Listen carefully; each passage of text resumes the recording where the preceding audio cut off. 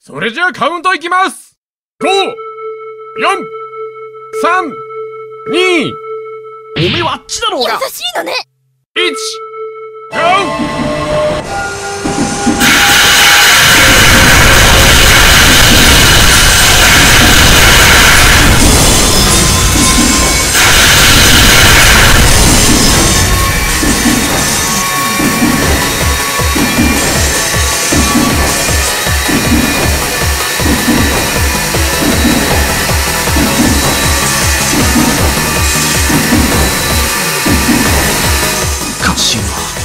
いっぱいいっぱいじゃねえか。俺が。なあ信彦、お前京子にどんな作戦考えてたんだ？作戦というほどのものじゃないが、プロジェクト D の8000はよほど自分のマシンコントロールに自信を持ってるんだろうな。必要以上に振り回しすぎる嫌いがある。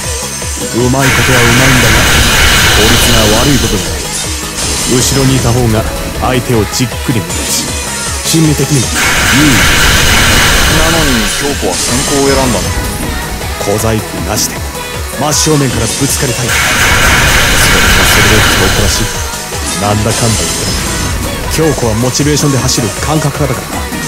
あとは D のドライバーがどのくらいクレバーなのかがポイントだ。気づくのが遅ければ京子にチャンスはある。みんなうまいけどなんでだ。俺が苦戦させられるほどの相手なのか。東道塾にだって勝ってるんだって。わけがわかんねえ。俺がよっぽど乗れてないのか、それともセッティングの失敗か。焦るな、カッカするな。とにかくクールになれ。まだ始まったばっかりじゃねえか。圭介が先行されてる。東横線を選んだのは圭介レベルアップのためってこういうことなのかなあ、涼介。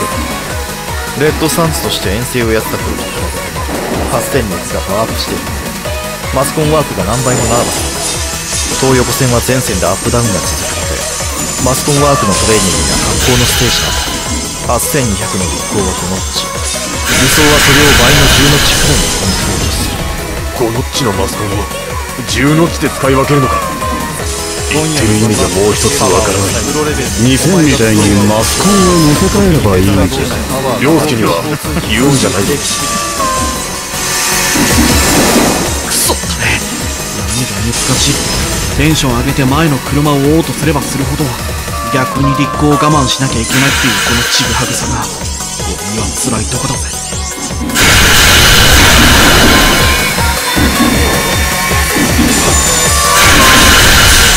不思議な感じだ。前を走るあいつにいつの間にか引っ張られてる。思い通りに乗れてない割にこうしてついていけてるのはあいつが理想的なペースメーカーになってくれているからだ。今は我慢してついていく。闇雲に攻めるだけがノーじゃねえってことだろうが、チャンス見つけねえと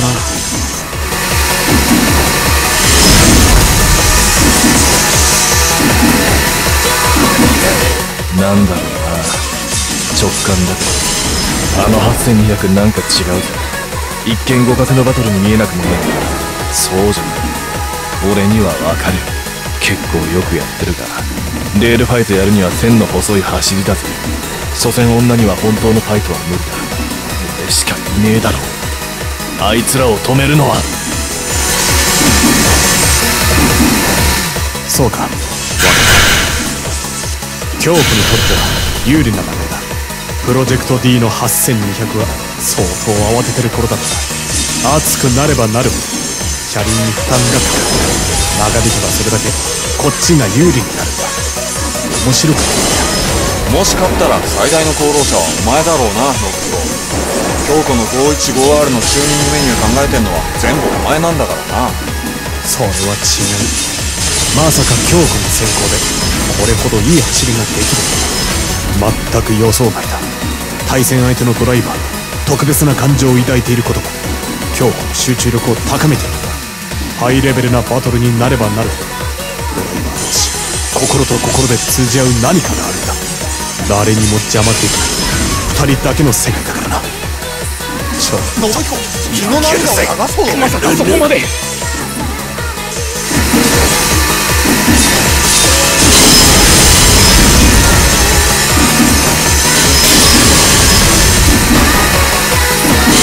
何？ダリ。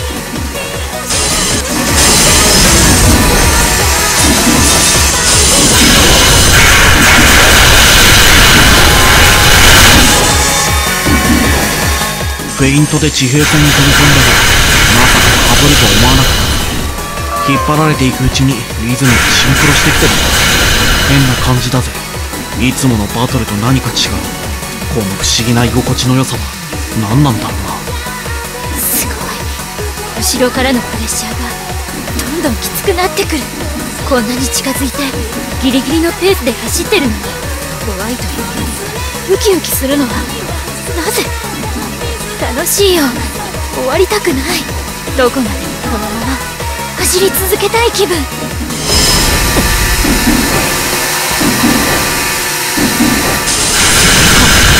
かったぞ兄貴。不女子の弱点。情けねえ。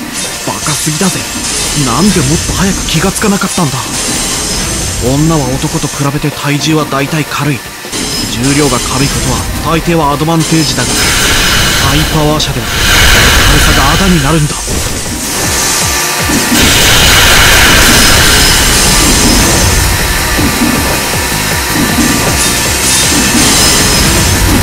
すごいことになってる。どうしちゃったの？私もうゴールに近い。このまま行けば2本目に入れる。一緒に行こうよ。ダイ。もっともっと高く飛ぼうよ。ぴょんぴょん跳ねるウサギのダンスはここまでだ。本物のバトルってやつを教えてやるぜ。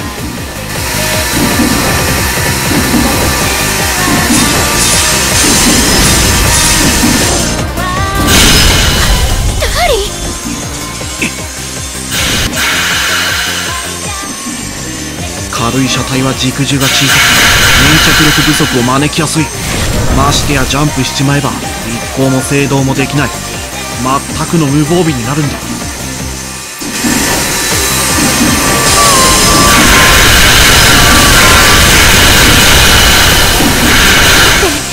置いていかないで。終わりたくない。もっと続けたい。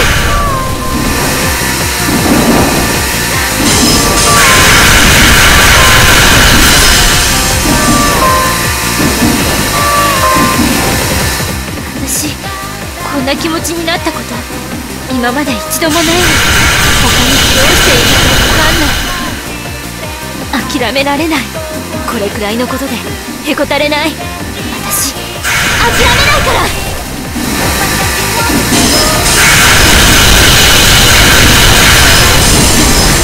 すげえな。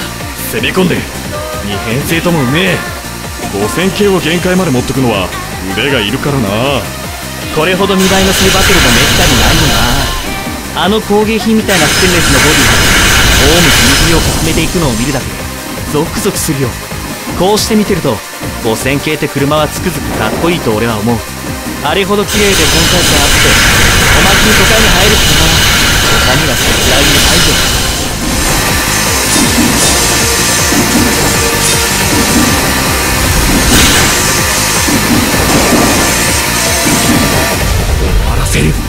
だらだら付き合っちゃいられねえ。嫌だ。抜かないで。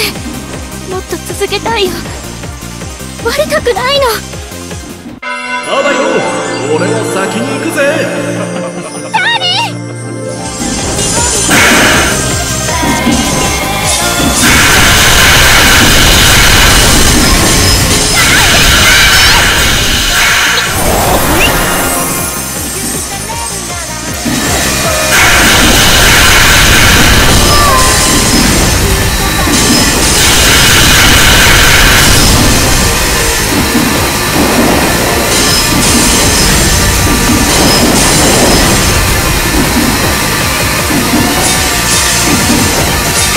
8200だ。プロジェクト D の勝ちだ。あれ5000系は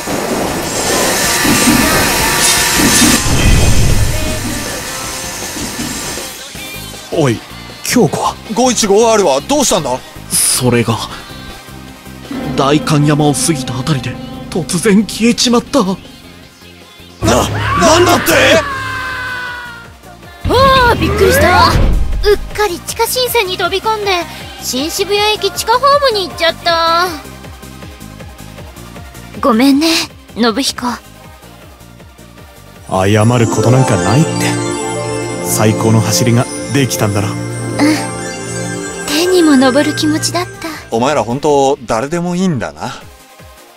それじゃあスタンバイしてくれ。1、2番線の列車を入れ替え